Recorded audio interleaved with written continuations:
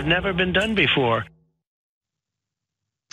Yesterday on the show, we talked about Donald Trump making threats against Jack Smith, and since then, he decided he's going to make it more explicit. Now, that bleat, so that's a video, we're gonna bring up the actual bleat, is from MAGA.com, which he doesn't seem to have a problem with the fact that they're calling themselves MAGA.com. He rebleated that on Truth Social, making a threat that we're not afraid of them. We're gonna do things to you that you wouldn't believe. That's insane. Apparently, he did actually say those words. This is not a case of like AI or whatever. He said those words on Rush Limbaugh's radio show 3 years ago. He was discussing Iran. Now, we can have an issue with that in that particular case or whatever, but that clearly is not the context that it's being used in or that he wants it to be publicized in here. And I just want you to imagine Obama or Bill Clinton or George W. Bush posting that sort of video on their social media. It's, to me, utter madness.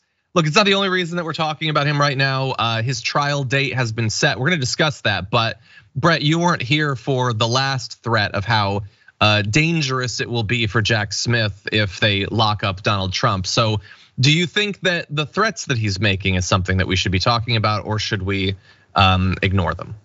I mean, this is a tough one for me because I think it's a matter of whether you accept this level of discourse from people who represent the best about us. Theoretically, the country should take itself quasi seriously. That's a certain level of seriously and not do stuff like this. I don't like it. I mean, I'm not gonna like tell him to take it down because it's a threat of violence. I think those are just hard to prove. That when someone says you F with me, you're gonna F around and find out. That could be metaphorical or literal, or violence, or you're gonna lose an election.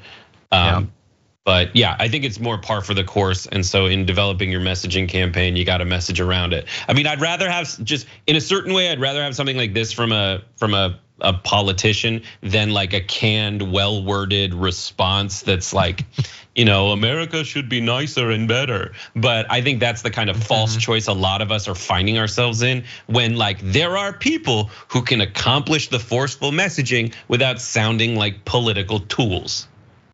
Yeah, or without sounding like they find the idea of political violence acceptable. Check out the Damage Report podcast each day, wherever you get your podcasts, whether Pocket Casts or Stitcher or iTunes. You can join me as I give you the news and stories you want, with a range of co-hosts and interview guests jumping in on the fun each day. Again, that's the Damage Report, wherever you get your podcasts. And if you get them at iTunes, don't forget to rate and review. Sometimes I'll read them live on the show.